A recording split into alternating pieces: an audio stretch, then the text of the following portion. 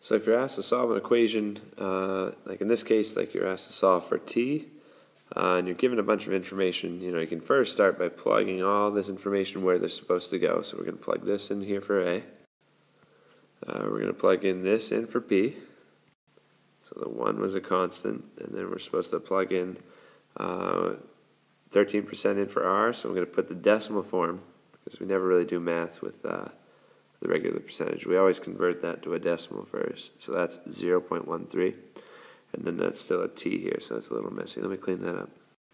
Okay, so if you're asked to solve for t, now you need to use the distributive property to multiply that 640 into everything on the inside. That's something usually comes up earlier in Algebra 1.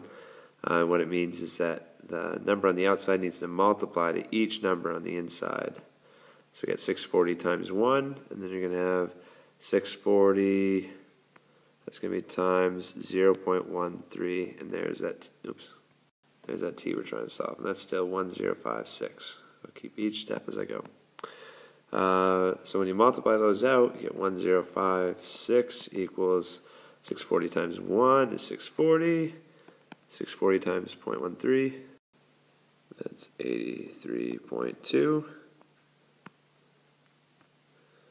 And now it's a little easier to get t by itself. You got to get rid of this 640 here, so you can subtract 640 from both sides. So that's 416. So this is gone because you took it away from this side. So we're closer to getting t by itself. So that's a 2t. So that says 83.2 times t.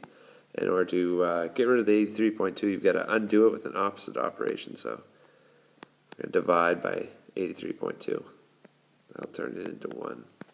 So what you're left with is, you're left with 5 on the left, and you're left with t on the right. So t equals 5 years. So back up in the top of this equation, the amount of money, the amount of years it's going to take for all these conditions to be true for the amount of money you started with is t is going to be 5. That's your solution.